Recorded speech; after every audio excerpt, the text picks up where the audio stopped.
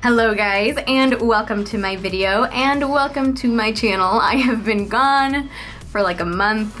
I should welcome myself to my channel because I've been gone for so long. I have been slacking a bit on videos. It's just been, we've gotten to finals week finally next week, so school's been a little crazy. I've also spent a lot of time in my bed under some blankets watching Netflix because it's just that kind of like time for me. It's my hibernation mode because once Seattle gets to like winter or fall, then all I want to do is get under a blanket and watch movies.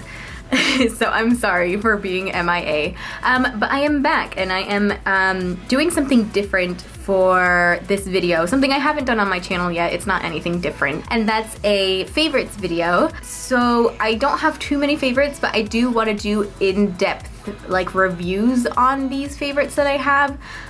So hopefully it isn't a super long video, but it isn't like a current favorites. These aren't the newest products, but they are products that I have been loving lately.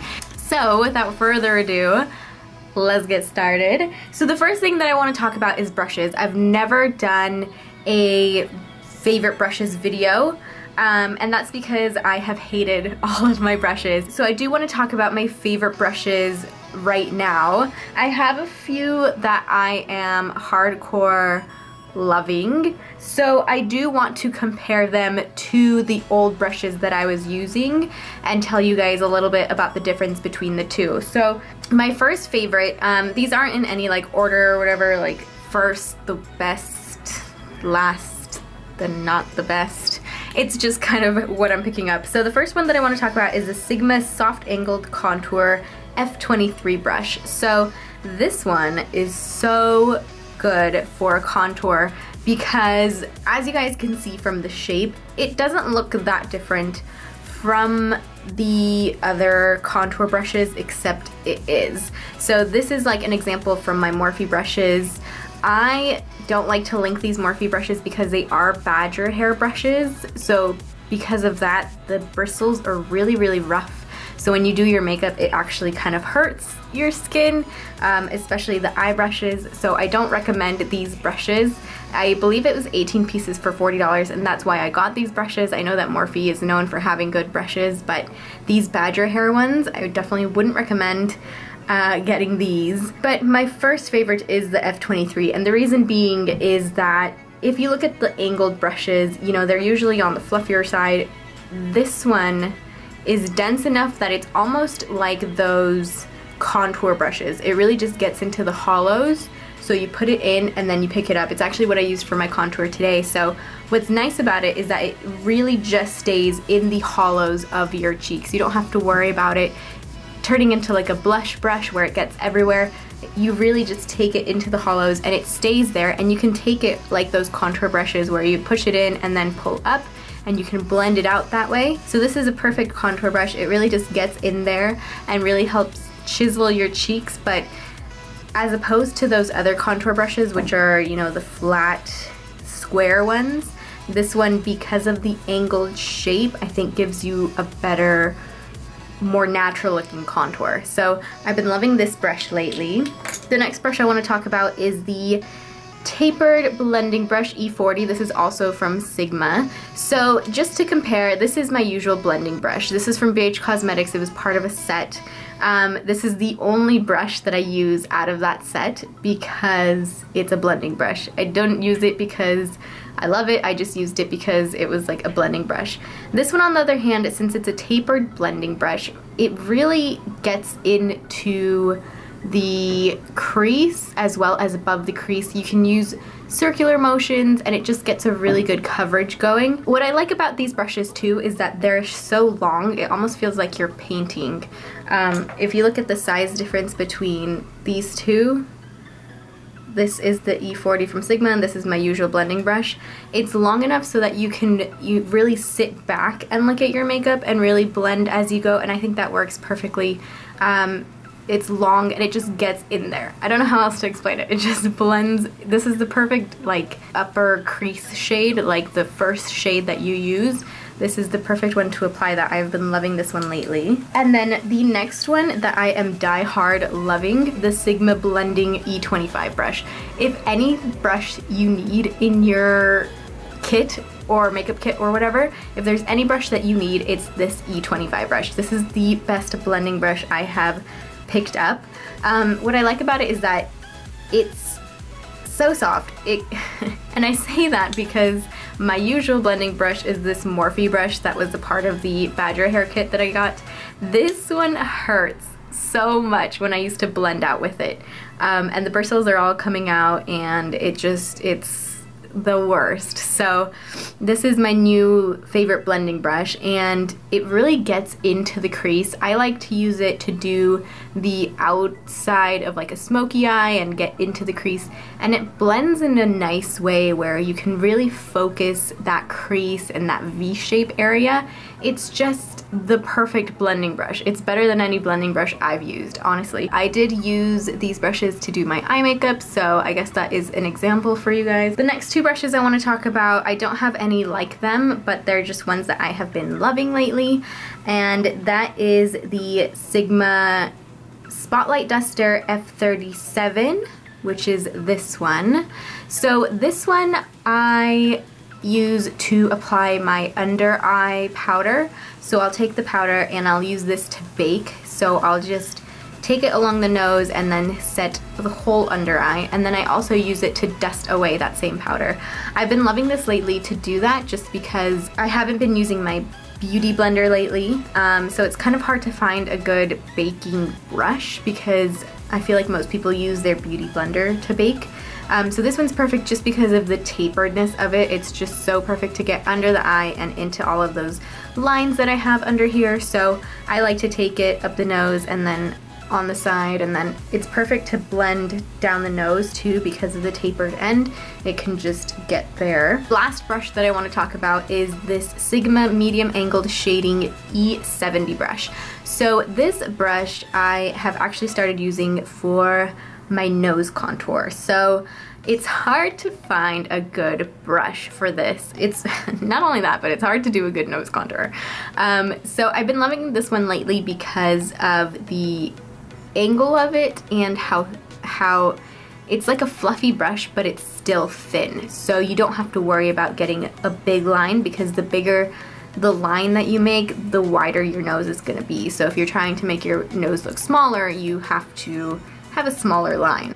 So I love to use this one because while I have my bake going, I'll just get right in between the bake set here and down the nose and just carve out the nose contour.